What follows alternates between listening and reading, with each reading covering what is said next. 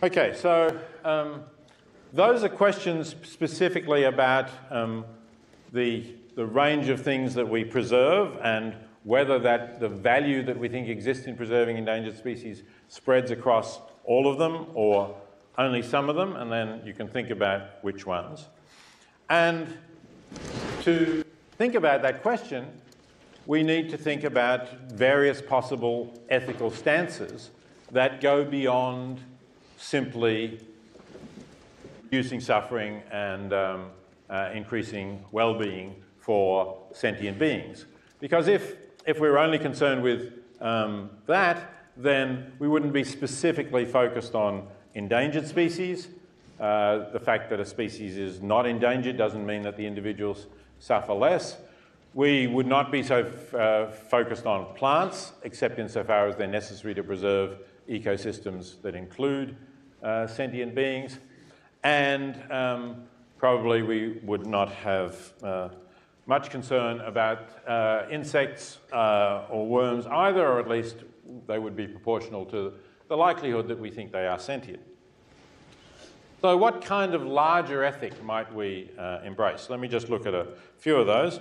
Some of you may have heard of Albert Schweitzer, not as well known now as he was maybe 50 years ago, but he was somebody who went to Africa and opened a hospital in a remote jungle in Africa and wrote about ethics in various ways and promoted an ethic that he called reverence for life. And that phrase is still associated with his name. And the idea is we should have an attitude of reverence for all living things, for all life forms. Although he sometimes seemed to focus on animals and promoted living as a vegetarian, he certainly extended it to insects. There's a line where he talks about preventing moths from fluttering into the candle at night. So there's definitely a concern for insects. And generally, when he expresses it, he does talk about all life, which clearly includes plants. And he doesn't really discuss in anywhere that I know in his writings in any depth the distinction between plant life and animal life.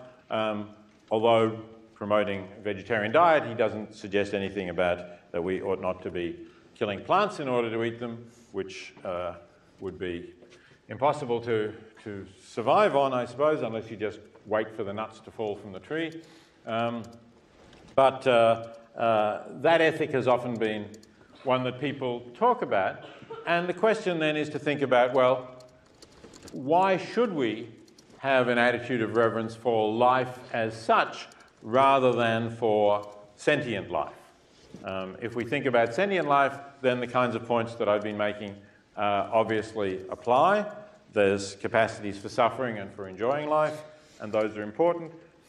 If we think about life as a whole, we're including non-sentient life, and is there anything wrong with destroying that? So the idea of reverence for life might suggest that we should not at least wantonly destroy even plant life. So you can think about some circumstances in which you might do that.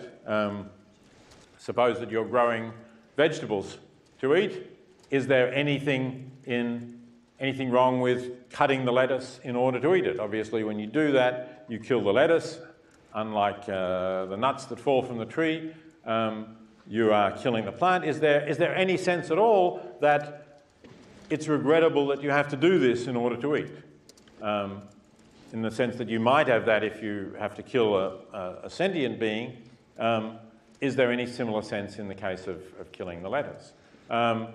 Or other examples, if you're sowing the seeds to grow the lettuces, well, not all lettuces come up, so it's usual, since seeds are plentiful, to sow them more thickly than you want lettuces, right? So then once you've got a lot of seeds that have come up, then you thin them so that you end up with a lettuce every 6 inches or whatever it might be, every foot, spaced so that you get the best crop. But is there any harm in doing that? Would it be better only to sow as many seeds as you want lettuces, so that you don't then have to destroy the seedlings, which you have no space to allow to grow?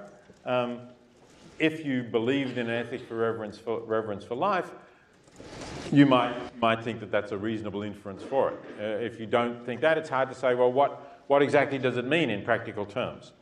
But is there any real grounds for doing that, or is that a kind of a sentimentality that you're imagining that somehow the lettuce seedlings have interests that you're not respecting? Let's go to Leopold's land ethic as an alternative to Schweitzer's ethic of reverence for life. So this is perhaps the most famous line in the essay that I've asked you to read, the land ethic. There's a lot of discussion in it. It's, you have to remember that the land ethic was written, I think that was written in the 40s and was only published posthumously in 1949. But you have to remember that this is before there was what we think of as the environmental movement. Leopold actually talks in that essay about the conservation movement of today. There was certainly some conservation movements at various times in history of the US and other countries. There have been movements to preserve national parks. They go back to the 19th century. And there are various other kinds of conservation to conserve soils and wilderness. But there was certainly nothing as widespread as we've basically seen since the 1970s in terms of preserving the environment.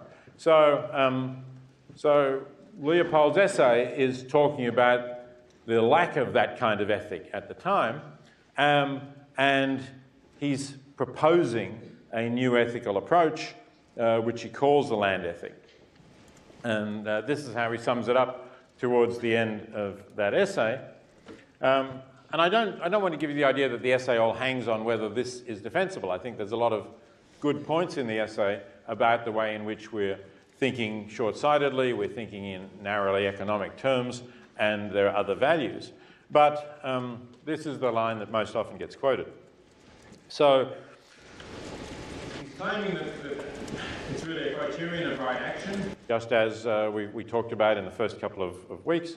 A criterion of right action is that something is right when it tends to preserve the integrity, stability, and beauty of the biotic community, and wrong when it tends otherwise. Well, the first thing that you would say is this is obviously not a complete account of what's right. In that sense, Leopold is talking loosely, because there's many things that you could do which would be wrong, which would not be right, even if they tended to preserve the integrity, stability, and beauty of the biotic community. You might think that there are too many people living in a certain area to preserve the integrity, stability, and beauty of the biotic community, and you might therefore just decide to kill some of them. I don't think Leopold would be saying that's right because it preserves the integrity, etc. He would say you've got to find better ways of doing that don't do things that are evidently wrong, like killing people against their will. So Leopold is not a philosopher. He's an ecologist. He was a forester. So I think don't take it too literally in that sense. But what about the criteria more generally? You need clearly a notion of integrity and stability and beauty to apply to biotic communities. So by biotic communities here, let's say we mean the ecosystem, would probably be a term that we would more commonly use for that today. So what do we mean by integrity, stability, and beauty? So integrity generally means something like wholeness. Does that suggest that you have to preserve the ecology, the ecosystem, from anything coming from outside? That relates also to the question of stability. One of the issues that often happens, and that I'll say a little bit about before the end of this topic, is we get species coming from outside to ecosystems. So in some cases, this may be species that have been actually introduced by human beings. So obviously in the United States, there are a number of species that come from human beings that were either deliberately or accidentally introduced. Some cases, plants that accidentally spread, that may be plants that were brought over as garden ornamentals that then escaped. The classic example of a deliberate and ecologically disastrous human introduction is the introduction of rabbits into Australia, where European settlers thought that rabbits would be both something useful to eat for people to go hunting and also just attractive to have rabbits bobbing around the landscape as they did in England. But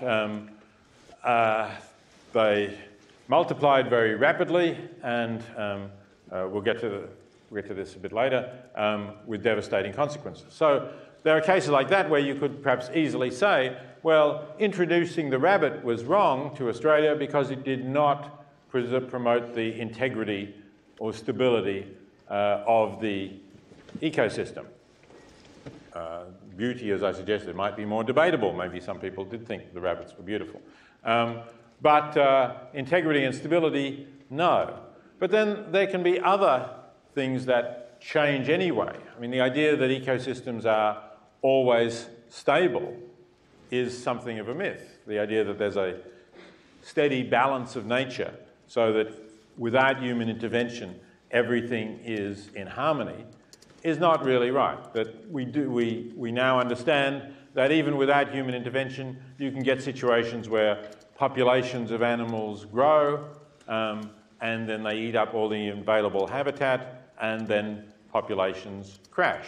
So if you take, for example, elephants, elephants don't have a lot of predators, but they do eat a lot of plant food. So you can get elephants overpopulating areas and then that area being denuded, elephant population crashing or having to move on somewhere else, and long periods before the ecosystem recovers. And indeed, you can get quite permanent changes to ecosystems occurring. So the notion of integrity and stability isn't really a completely obvious one.